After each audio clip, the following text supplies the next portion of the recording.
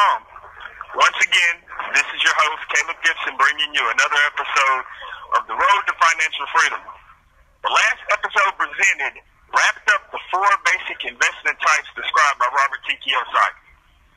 Hopefully, you were able to see yourself being successful with one of those investment categories and made the decision to either learn more information about how to invest in that category or decided to take a chance and enact a plan now and work out the kinks later.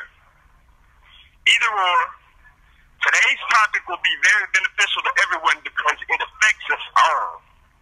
Today's episode is called Being Tax Conscious. And this is a very important episode because it deals generally with how to keep from getting upset by the IRS while learning ways to lessen the tax burden they impose. In reality, taxes are what our government used to repay the debts that it incurs by using the U.S. dollar in the first place. As I said many episodes ago, the U.S. dollar is practically a promissory note used to get what is desired at the expense of the indebtedness of the U.S. taxpayers. But, compare our debts, we simply use the same notes that obligate us to face this sort of debt, which in the end causes inflation to rise. Taxes don't necessarily have to increase as our currency devalues, but they may increase in order to recalibrate the deficit. This may come in the form of increased tax rates on certain American people or the society as a whole. Yet, it could also come in the form of a special levy on taxation.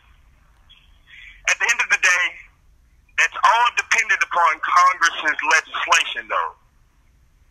The regulatory entity in which Congress exercises its power of taxation through, after legislating, is called the Internal Revenue Service, or IRS for short. The IRS enforces the tax laws by regulating the people's accordance with the legislation Congress passes and their own guidelines concerning revenue-related matters. Of course, your taxes are used for public matters such as education and transportation also, but one of the key points the government doesn't hesitate to overlook when informing the American citizens of what the country's state of affairs is how it is because of the use of our currency is severely indebting our people, causing inflation to increase rapidly, and ultimately leading to the reconfiguration of our monetary system without the U.S. citizens' consent. In order to counteract this movement toward a new and sketchily designed monetary system, we have one of three options to choose from. We as a people can progress with the times and become NST and digital currency savvy in an attempt to understand the next generation of monetizing before it fully arrives and take the world by storm. The second option, though, is that we accumulate large amounts of truly valuable resources such as land, non-renewable resources, and livestock in order to be self-sufficient and always have the things that may never lose all of its value no matter how we develop our monetary system. Or we could take the third option, which is utilizing the monetary system still in place in such a way that will augur so much wealth that we can safeguard ourselves from an economic collapse by developing innovation that will become invaluable, as many billionaires have done. An owner of Apple is an example of the third option. Just think about it. Even if the dollar, yen, pound, and euro all became worthless, don't you think the superior technology of an iPhone would still be in demand? Don't you think Amazon's mass distribution service will still have a market to transport commodities for, even if all of those currencies fail? Any other answer than a resounding yes is preposterous. The only difference would be that instead of accepting dollars, yen, pounds, and euros, Amazon and Apple would trade their products and services for whatever currency did have value. And people all world would gladly accommodate this big business mandate. However, in order to pursue any of these courses of action while retaining a comfortable lifestyle free of governmental impediment, you must stay in accord with the tax-related mandates, among other things.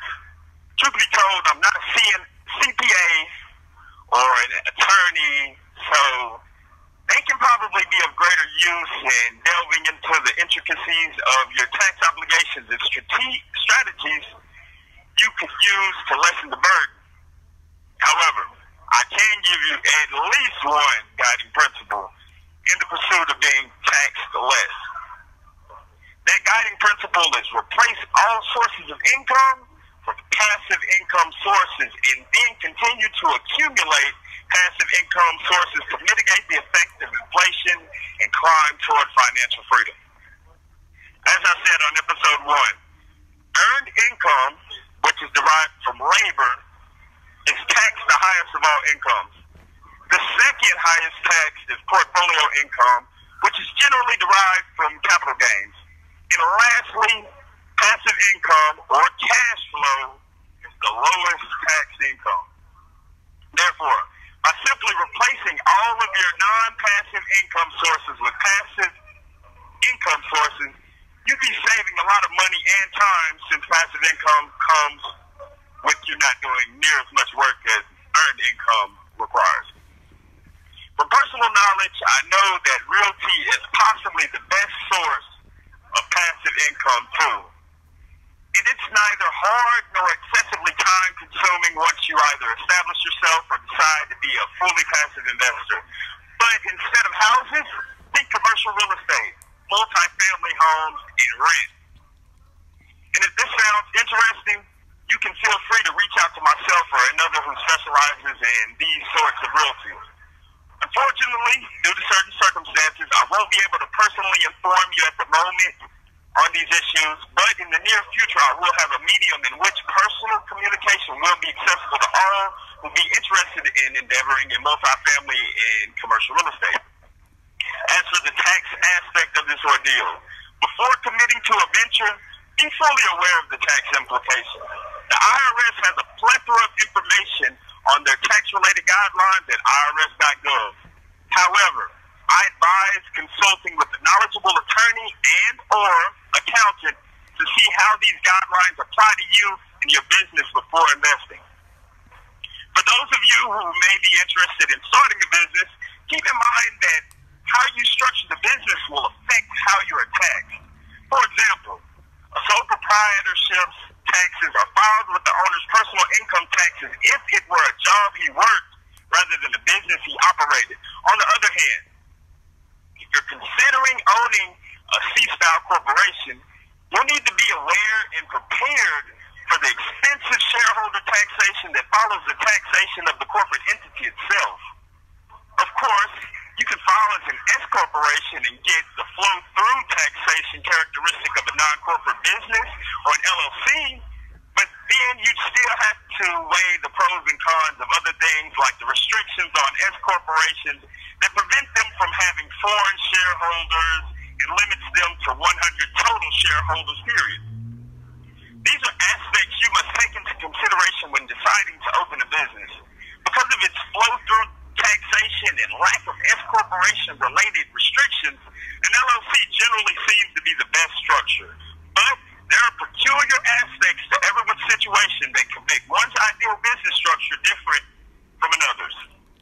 Legal professionals can be key in helping you sort out which business structure is best for you, thanks to their expertise in a field that shows them firsthand what happens to people who jump in head first without understanding their tax obligations. With that, I'll bring the episode to a close. I want to thank all of you for tuning in to this episode and ask you to subscribe to the Prison Riot Radio YouTube channel so you can check out the next episode. And now, I'll leave as I came in peace.